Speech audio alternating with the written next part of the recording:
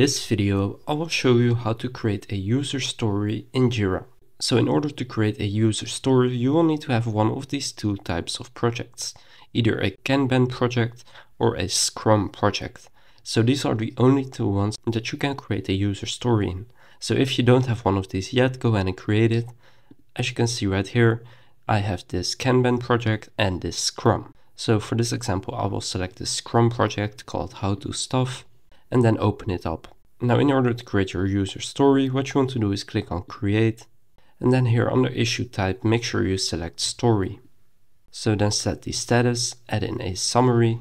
Then you can add a more detailed description. You can add an assignee. You can add in labels. You can select a sprint to add it to if you want to do this.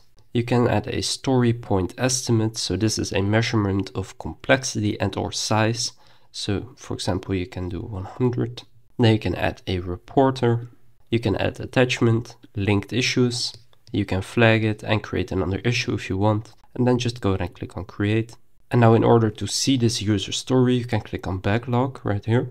And then here under Backlog, you can see this user story right here. So this one's called Like and Subscribe. Now, for example, if I want to add this into this sprint, you can drag this down and then it will be included in this sprint right here. So that's how to create user stories in Jira. If this video was helpful, please consider leaving a like and subscribing to my channel. And with that being said, I will see you in the next video.